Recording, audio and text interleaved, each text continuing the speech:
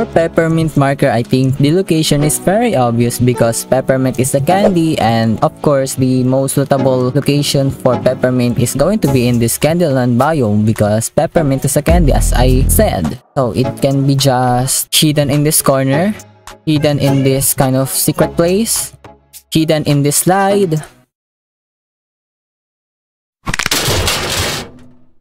or they can also do like the candy cane marker, which is basically this candy cane lying around under this slide, so they can just put a peppermint candy around in this area and just you need to touch it to be teleported in the peppermint marker.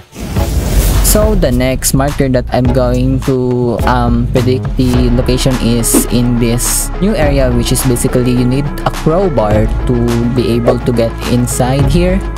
So basically, this is a very new location that is just under the map. So there are a lot of, like good locations in this area, just like this area, which is basically the code for the dark markery. So here, there is like a hole and there is like a secret place here, and there's like a ladder inside here that is currently blocked off. So maybe you can just like open this somehow. So yeah, that's basically my prediction for beach marker that is going to be somewhere in this area.